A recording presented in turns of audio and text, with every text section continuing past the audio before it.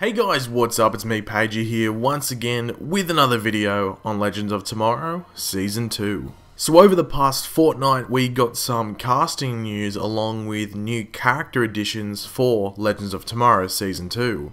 The first of these being another version of Vixen, as well as the casting of Nick Zano, I think that's how you pronounce his name, as Dr. Nate Haywood, aka Citizen Steel. Now these two characters of Vixen and Citizen Steel will most likely be a part of the whole Justice Society of America thing throughout Season 2 of Legends. But seeing that we already met a version of Vixen on Arrow, this video will focus on Citizen Steel solely.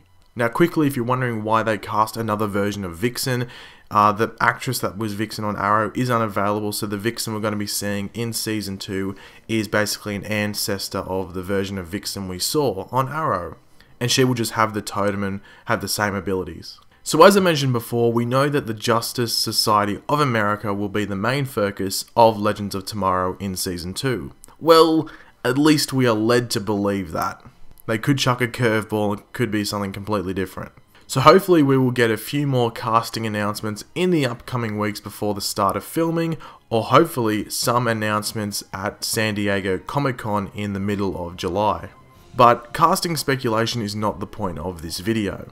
What we all want to know is, who is Citizen Steel, what are his powers and abilities, as well as what would his role be in the Justice Society of America. Before we get into that though, if you want to leave a like, it'll be very much appreciated. Leave any comments, are you looking forward to Citizen Steel, or what is another character you would like to see added to Legends Season 2?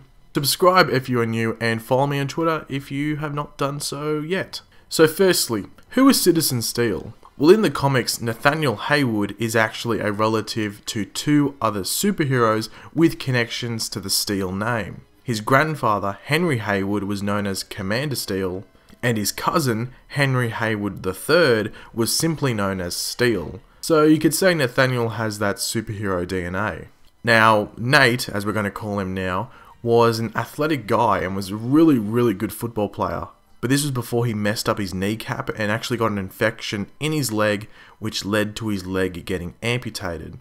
Now following this, Nate actually became addicted to painkillers, just due to the whole amputation thing. To keep it short and simple in regards to how Nate became Citizen Steel, essentially the Haywood family was attacked by a group ordered by the one and only Vandal Savage.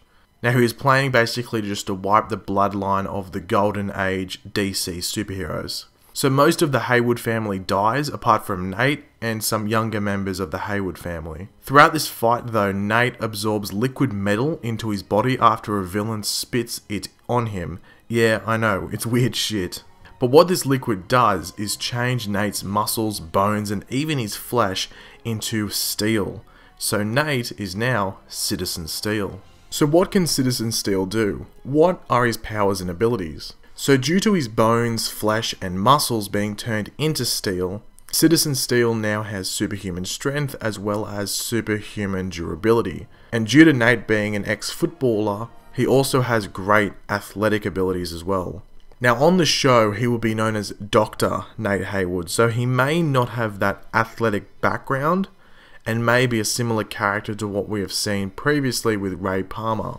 And what could his role be in the Justice Society of America?